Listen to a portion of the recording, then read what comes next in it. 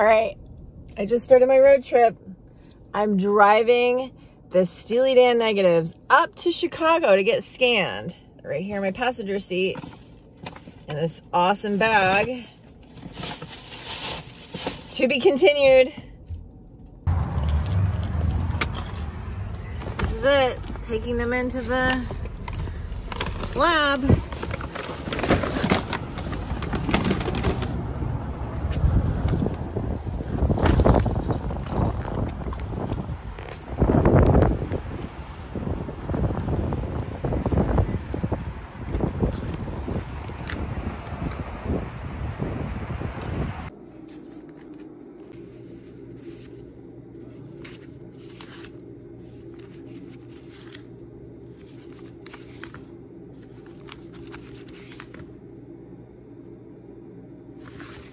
Checking out. What's in it? What's in it? What's in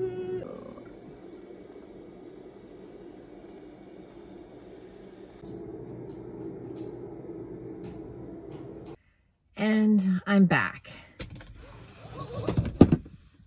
I just spent 12 hours going back and forth to Chicago with a round trip of 400 miles.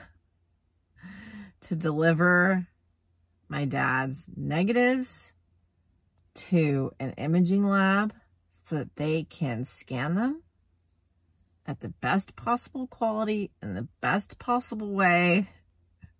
Thanks to my team. I have people helping me and I can't wait to celebrate and share them with you. There's an exciting project coming and I think a few more.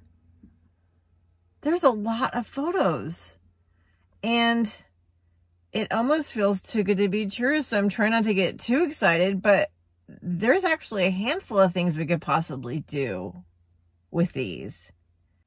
So it's time to go to bed. This has been an epic day. More to come. Something else actually really amazing happened on the way home. I got a phone call. And another project has completed that we've been working on. I mean, really, we've been talking about it for over a decade, but for sure working on it for at least a year and a half.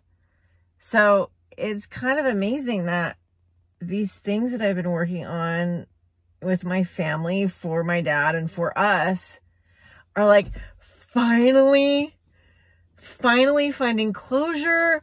They're finding their space. All of that hard work and that energy is finally getting done so that I get to move on to do some other amazing things I have brewing. Oh, it's so good. I can't wait. Oh my God, I can't wait.